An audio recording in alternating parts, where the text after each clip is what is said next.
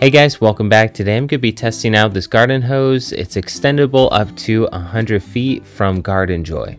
Now you can purchase this online on Amazon or on GardenJoy's website. I'll leave the link down below. Now this was sent over to me to test out and see if it was a good product, and if so, to share with you all. So before this, we had a 100-foot regular garden hose. This thing is bulky, it's hard to move around, it constantly is getting kinked. And in order to reach our whole garden, we needed a long hose like this, 100 foot, to reach our bushes as well as our garden. So we needed something long enough.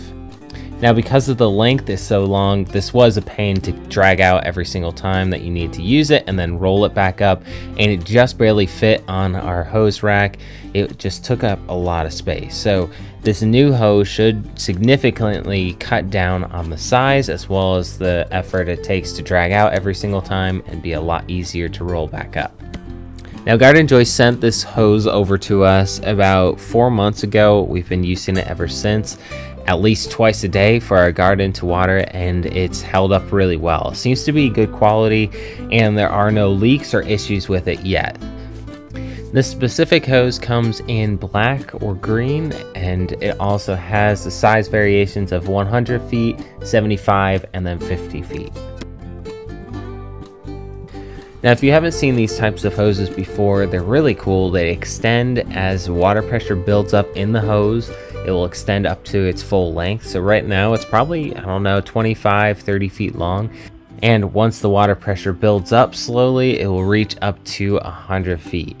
Now, once you're ready to put this away, you just shut off the pressure, relieve the water out of the hose, and it will go back to its original size at 25 or 30 feet.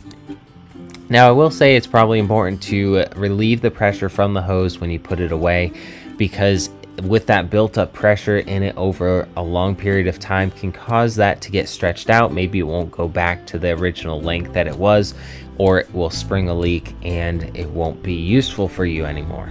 So just remember to put that hose away, turn off the pressure, and roll it up, and it will last a nice long time. So once the pressure is out of this hose, it ends up being about 1/3 of the length of our original hose, which is really easy and nice to pick up, roll up once you're finished. It also is about 1/4 of the weight of our original hose, which makes it a lot easier to lug around and water all your plants. We did purchase an extending hose like this before in our front yard, and we didn't purchase a nice quality one. It ended up leaking after a couple months, and it wasn't any good.